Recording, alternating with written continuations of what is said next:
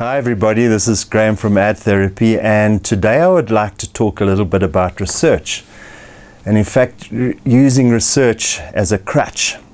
Of course we've got to do research. All marketers know that if you don't know your market, if you don't know the demographics, psychographics, all those big words, you're going to struggle.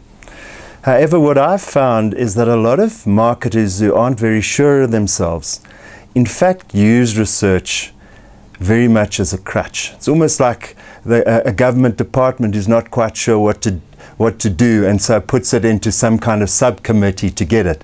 What you will find is, if you're not quite sure and you don't have gut feel and you don't have a feel for your product, you will keep on researching whatever your campaign or your product development, etc., until it has been so watered down that the result is really poor. Have a look at these two print ads where I'm sure 10 people had decisions and opinions on the print ads, and have a look at how terribly dull and boring they are.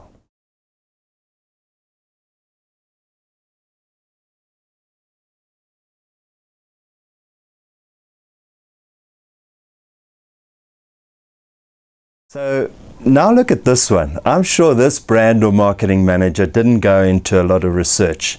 He had feeling for the brand, he got sweaty palms, and he went out there with this amazing ad. Have a look at it. It's fantastic and a lot more interesting than the ones I showed you before.